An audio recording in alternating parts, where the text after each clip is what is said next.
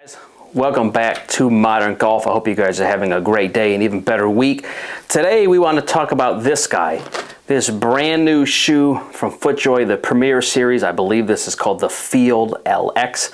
I'll give you the style number if you want it. It's 54394. I happened to purchase these the day they were out. I've worn them a couple times. Want to give you kind of my 2 cents. Are they worth getting, or are there better Footjoy options?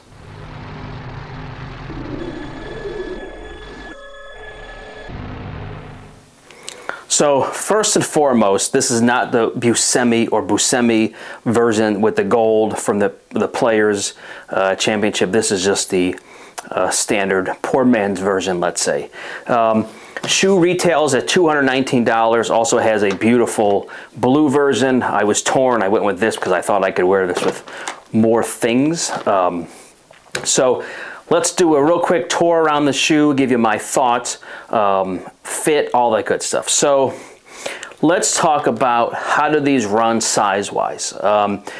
This is on the Laser Street Last, I believe. I'm not 100% sure. I'll double check why I'm doing this, but I believe this is on the Laser Street Last. In all my Footjoys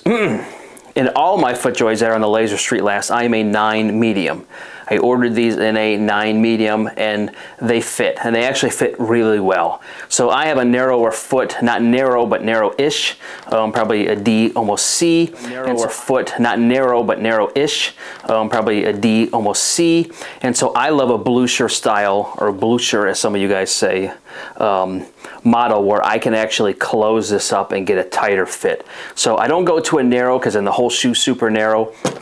But I love the way this shoe fits. So standard 9 medium width for me, no issues. I have Traditions that I've worn, I'd say 100 times. Same Laser Street Last, fits identical. So let's talk about this shoe, what makes it so unique, different. I would say this is a lot like another brand shoe that we've seen with a kind of a tuxedo look. I love this look. I love how Footjoy's rendition is a little different, a little spin. I have not seen the blue one in person. Hopefully I will ordering that one at some point. But again, I like the white. So it's interesting to me, I don't know what materials are on this shoe, but this is almost like a rubber. It is not leather. I'm not saying these are 100% pure leather either, but this is more like a rubber kind of polyurethane plastic ring around the shoe. So let's start from the front. It has a beautiful apron, which I absolutely love. These are more of a sophisticated looking shoe. Obviously, that's what the look they were going for, but very much more sophisticated than a typical Field or a typical Premier Footjoy shoe, in my opinion. Beautiful pebble grain. I'll put some pictures up on the apron. We spin the shoe around a little bit. They call this gray. I would call this more tan. Maybe a taupe at best, this outsole here, and then the nice hints of kind of a taupe, even darker brown around the trim with the stitching. So love the little Footjoy, very minuscule logo, which I absolutely love about these. If we spin this shoe around, we get the little Footjoy logo here. Has a little pull tab here in the back, which I like. When I worn this, it didn't hit my heel or Achilles, thank God, because this type of thing could annoy you to no end. But no issues whatsoever in a couple rounds in. Again, we spin this guy around. No logoing, nothing on, or same trim piece. The little 1925 logo here. And again, I'll put pictures up of all this stuff. Same trim pieces here. Really, really love the aesthetic of the shoe. Let's get into the outsole and we'll talk about grip. And I've cleaned these up pretty good, so don't sue me if there's a little pieces of grass in here. So one of my complaints with the Traditions a year or so ago was I wish they had this type of sole, because it's just, I think, the 7 or 8 cleats and nothing else. So if you're walking on a bridge, and we've talked about this, or a sidewalk that's wet, Traditions are slippery. I know now they have the spikeless or soft spike version. I haven't done those yet. So I love the traction of these. Traction is a 10 out of 10 for me. Style is probably close to a 10 out of 10 for me. Really, really liked it. So overall, I like the shoe. Let's get into comfort. And I think that's where a lot of guys, if I get one comment from people is, how do they feel after 18 holes?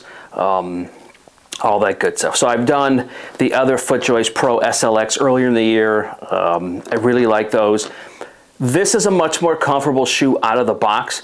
Not as comfortable as Tradition. So if I was to give you a ranking of comfort out of the box, it goes Traditions, Premier, then the Pro SLX. Now over time, they all somewhat even up.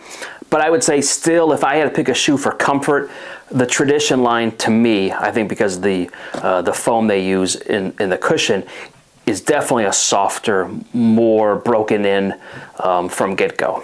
I still think the Traditions may be dollar for dollar the best shoe you can get, but I digress. So I love the traction. I think this is a great shoe. Were my feet fatigued after walking 18 holes? Yes. I have yet to wear shoes that my feet aren't fatigued after 18 holes. I think if there's a shoe out there that doesn't, that's incredible. But I have never worn a shoe in my life of decades and decades of golfing where I got off the course and said, oh, my feet feel fresh as a daisy. Now, some feel better and some feel worse, but really like this. So the other thing I want to wrap up real quick, if I can get this thing out,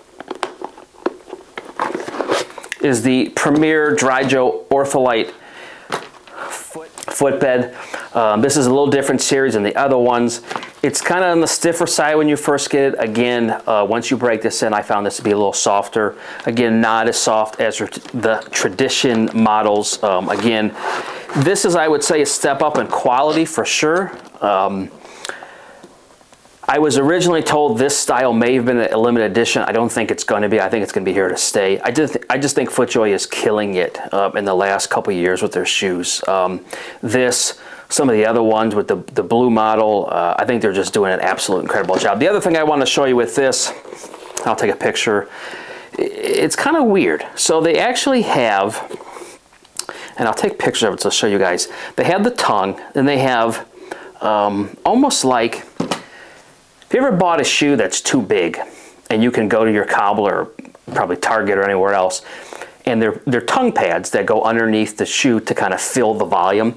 It's kind of what this cushion is. And why I say it's weird, and I'll bring this around to kind of show you guys, even though you probably see pictures of it.